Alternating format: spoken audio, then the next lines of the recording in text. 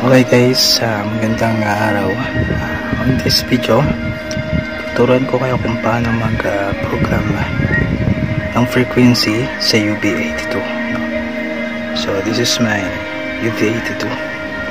So on lang natin siya muna. Ito guys,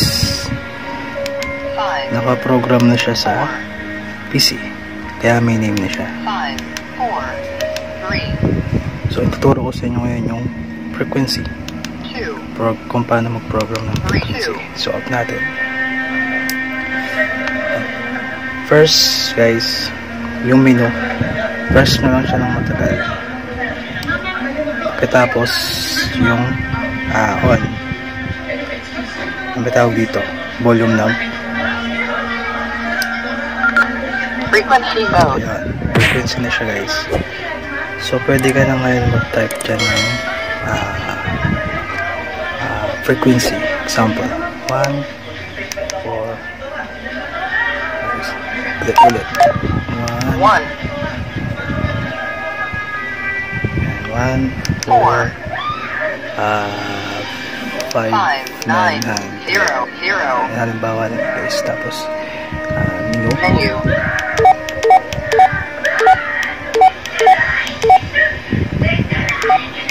Hanapin natin yung channel.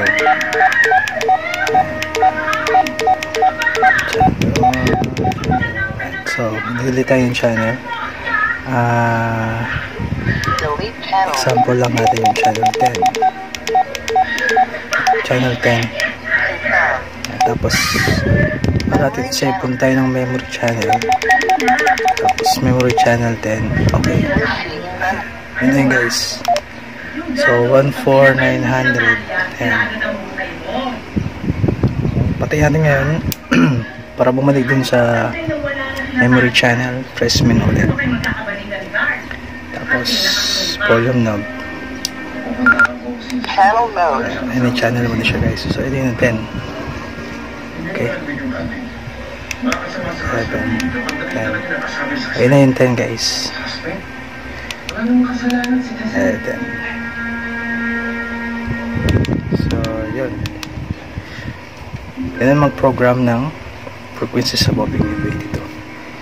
Hindi kasi kapare sa UV5R, meron siyang PFO dito. Somewhere dito. Ito kasi, ganun talaga gagawin. So, thank you guys sa panonood at see you again to my next video.